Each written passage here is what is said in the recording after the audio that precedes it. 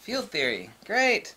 Discuss field theory. A lot of people that actually recently watching my crazy videos like, what's this guy doing field theory videos all of a sudden? It's like, I've done like well over 1,000 of them over the past several years. Interesting secret. It's not interesting to me. I always try to find neat ways to explain things so people could understand. Like, people think that actually something is occurring between two magnets. Now, of course, it's incorrect to refer to magnetic attraction because there's no such thing. Magnetism is, by definition, force in motion. But regardless of that, but the common layman's conception of seeing magnetic attraction, quote-unquote, or magnetic repulsion, they think that actually something is going on between those two magnets. And there is nothing going on between them. Well, sure there is. And what sort of insane statement is that? No, nothing is occurring. If we were actually to place a vacuum between the two magnets and eliminate absolutely every bit of particle, of course we can't create a complete vacuum. You know, there's nothing occurring anymore between those two magnets than is occurring between two bodies as they actually orbit each other. Nothing is occurring between two magnets. Now here's a simple question. Since we have this conception through our daily ideation that, you know, a person casts a shadow, right? I mean, the sun's at 10 o'clock on the horizon, you're casting a shadow on the sidewalk. The shadow is not a property of the person that is casting it. Rather, the nature of the person as relational to the field, in this case it would be the longitudinal field perturbation that we call electromagnetic radiation, which is technically a coaxial circuit. Let's just say light, right? Light's pouring down on somebody. Of course, light doesn't move. Once again, I mean, it is a field perturbation, but that's a matter for another discussion. I mean, if we look at it analogously and use Platonic retroductive logic and to actually think about what the hell is going on between two magnets, there's nothing actually going on between those two magnets. The only thing that actually defines a magnet, and I don't know why you won't read this in any book anywhere on magnetism or what the hell magnetism is, because science has never defined a field. And it has absolutely no idea what's going on between two magnets. If you disagree with me, you're a liar, or you simply are just extremely ignorant, because you can go on any website that actually makes billions of dollars worth of magnets and go to their frequently asked page, and somewhere right down the page where it says, how does magnetism? We have no idea. That's all well and fine.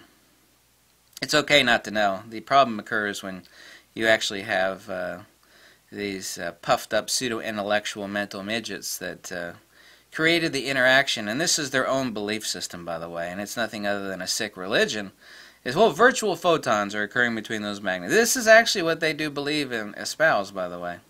But let's not dwell upon their stupidity for more than just a second, and let's pass that by. Back to our shadow analogy. Shadow is not a property of the person. A shadow is a privation of light. So when we speak of a shadow, what we're talking about is the privation or absence of the longitudinal field perturbation that we call light, right? A person, of course, everything is capacitance, resistance, permeability, permittivity.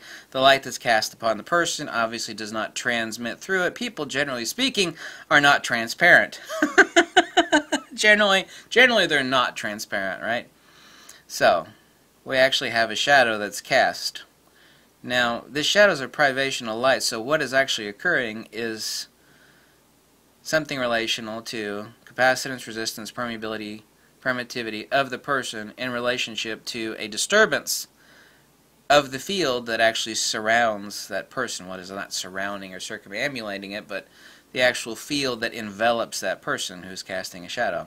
Nothing is occurring between two magnets. The only thing, as I said, specifically, getting back to that point, that defines a magnet is field coherency. Some of the simple stuff, and of course I got a ton of magnets over here that were outside of arm's reach, but I mean, you all know what the hell a magnet looks like, right? What is the difference between a magnet? There's no quantitative difference between a magnet before it goes into the magnetizer than once it comes out of the magnetizer. Can you actually think about that for a second? There's no quantitative difference between before it becomes a magnet and then once it becomes what we denotatively and connotatively refer to as, oh look, here's a magnet, you know, it's attracted to another magnet or it's attracted to ferrous materials. So what happens?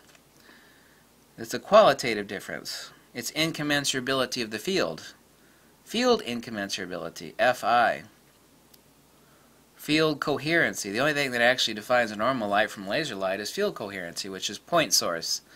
We think of laser light as coherent light, but it is actually point source light, and this actually takes an extremely long time to actually get into in defining the difference, the real quantitative difference between coherency and point source light, but that would take a really long time. But I mean, the only thing that actually defines a magnet is field coherency.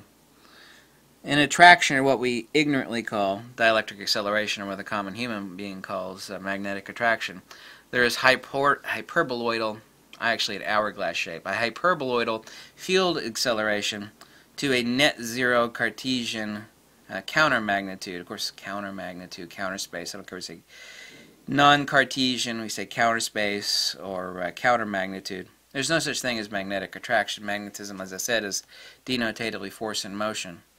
This acceleration is increasing inertia. But there's nothing occurring between two magnets. Absolutely nothing. By the way, interestingly enough, and I've shown this in literally like 100 different videos, if you actually look underneath the ferrocell at bringing two magnets together as they accelerate towards one another, and this is not magnetism. Magnetism is the opposite. Magnetism is a force vector.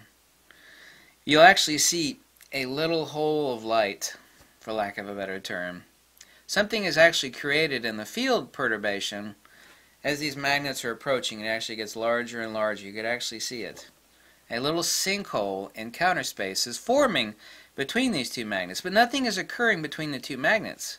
The only thing that actually defines a magnet is field coherency. By applying Platonic retroductive logic to understanding that instantaneous action at a distance or non-contact action at a distance, we can say, even if these magnets are in a complete vacuum, which we can't really achieve a complete vacuum, there's not even a complete vacuum in space, nothing is occurring between these two magnets. They're not touching each other, they're not talking to each other, they're not communicating back and forth about which direction to move, right? I mean, obviously this is an absurd thought.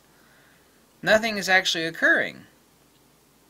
The nature of the qualitative field coherency or field incommensurability that defines each one of these magnets has set up a field pressure not only localized to each magnet, but also a pressure geometry, in this case it would be counter-Cartesian or non-Cartesian, acceleration towards counter space. The elimination of course, space is not a thing, space is a privation. Space, the idiot Einstein and the quantum physicists are those who actually reified space. Tesla specifically said space had no properties. This is actually a really famous statement from Tesla, and of course he's completely right. Only the idiot mathematicians actually reified space as something that acts upon something else. To think that space is something that acts upon other things is as stupid as thinking a shadow is something. Well, a shadow is not anything. A shadow is an absence of light. A shadow has no principality. It is a posterior attribute. You have to have a pretty good understanding of Platonic logic. Well, it's not that difficult, at least not for me anyway, to understand what a posterior attribute is. In other words, it's not anything that actually stands alone by itself. In other words, if this doesn't exist, then that cannot exist. There's no such thing as a shadow in itself, of itself, by itself. A shadow is an absence of light. Space is exactly like this, analogously. Don't be too direct with me. But there's nothing that is occurring between the two magnets. The magnets have surrounding them a field pressure that acts accordingly. Everything is pressure mediation. What's pressure mediation? It's like saying you pull the cork on your bathtub and the water flows down it, right? Field pressure. You know, water flows downhill. That's field pressure mediation. I mean, it's not a complex concept at all. Apparently it is for a lot of people. A lot of people in the past say, what do you mean by pressure mediation? It's like, well, what happens when you pull the cork on your bathtub? Well, the water goes down. It's like, oh, there you go. There's pressure mediation. You can actually see this in the ferrocell. Of course, I knew it was there. I knew it was there regardless because nothing is occurring between the two magnets. Long before I ever discovered the ferrocell, I knew it was occurring. Explaining this to people is somewhat difficult. They actually think something is happening between and involving a pair of magnets, for example, or a magnet in itself.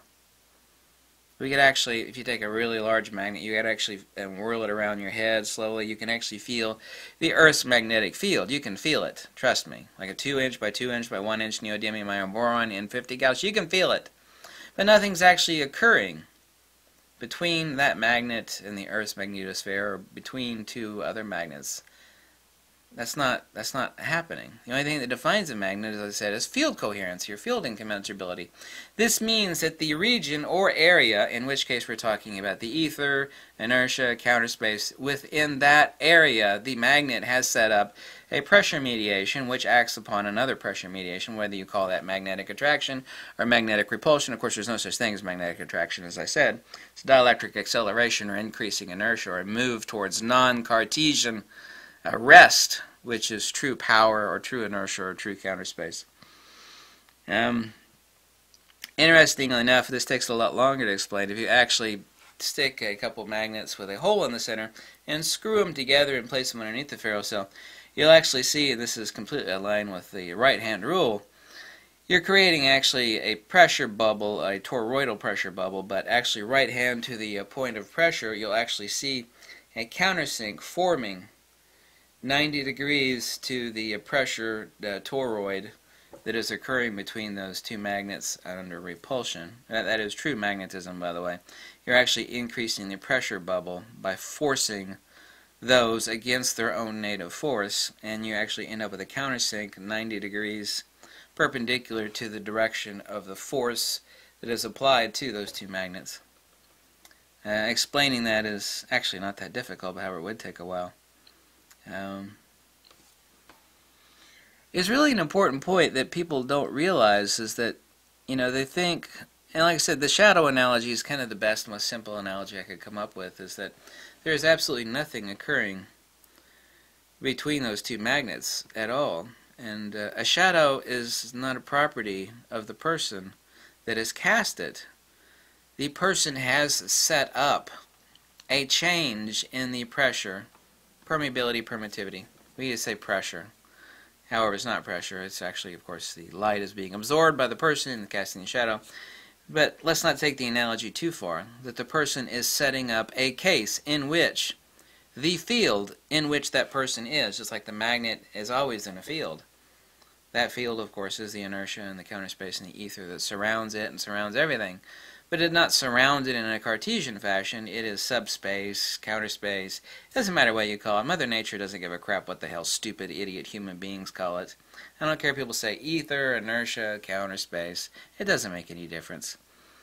But there is set up within that, by the presence thereof of the person, that causes a change in the surrounding field, being the light in this case, wherein which a shadow is cast. A shadow is not manifest, it's the absence of light. A shadow, as I stated, is not a thing, it's an absence of something, an absence of light. It's a privation. A shadow is not a thing in itself, but also, too, inductively and retroductively. There is nothing occurring around a magnet or between two magnets in any way, shape, or form at all. Nothing is communicating or occurring between those two magnets. There is nothing there. If we were to place those two magnets in a complete vacuum, if we could get a complete vacuum, we would observe the exact same acceleration or force and motion as they push apart from each other, without getting too technical. But that doesn't mean that anything is occurring between those two magnets. Those magnets are not reaching out and communicating. That's an absurdity. What's occurring is the actual field that is everywhere and nowhere, non-Cartesian, has a pressure mediation surrounding the arena that is enveloping that particular region, surrounding each coherent field device, that being the magnet. What is occurring is interactions between those field pressure mediations that are enveloping each one of those magnets, but the magnets themselves are not interacting. However, from the superficial level of human conception and ideation, with our pathetic limited senses and our even more pathetic intellects, we think that something is occurring between two magnets. But that's an absurdity.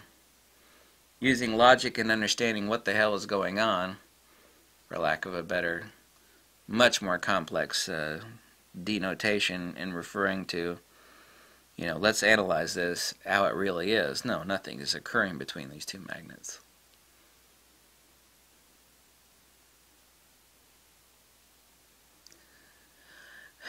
It's amazing how something so simplex could actually be so difficult to explain. Some people will get it, other people will just scoff and say, I don't know what the hell I'm talking about.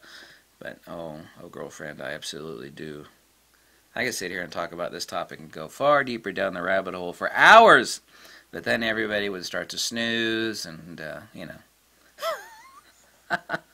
Could make like 20 videos an hour long on this topic alone. Go deeper down the rabbit hole, but no one wants to go that deep. Sure I do. Yeah, you don't. You just say that, but you don't really mean it. No one cares about this sort of crap. No, they don't. Well, a few people do, but not many. Thanks so much for watching. Lux Veritas.